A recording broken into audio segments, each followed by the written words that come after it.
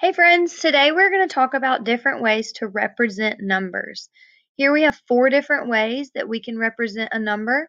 We have standard form, expanded form, base 10 form, and word form. The number that we're going to be representing today is 246. Standard form means just to write it the regular way. So you're used to seeing numbers written this way, 246. We have our ones place, our tens place, and our hundreds place. This is standard form. Next, we're going to move on to expanded form. Now, in expanded form, we want to stretch out the number by the place values. So starting with the hundreds place, we have a 2 in the hundreds place, and 2 in the hundreds place gives us a value of 200. In our tens place, we have a 4, and we know that 4 tens is a value of 40. And lastly, we have the ones place to add on. There's a 6 in our ones place, which is a value of 6.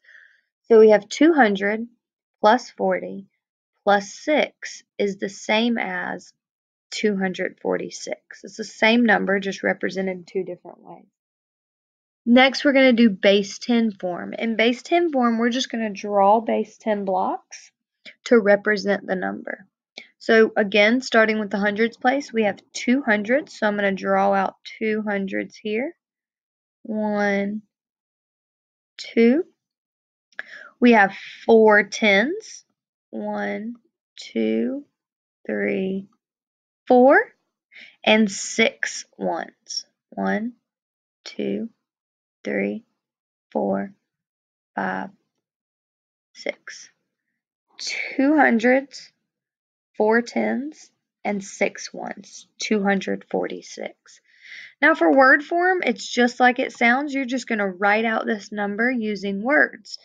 So we're going to spell out 246. And this is the word form for this number. So here you see 4 different ways to represent 246. All 4 of these have the same value. They are the same number, just shown different ways.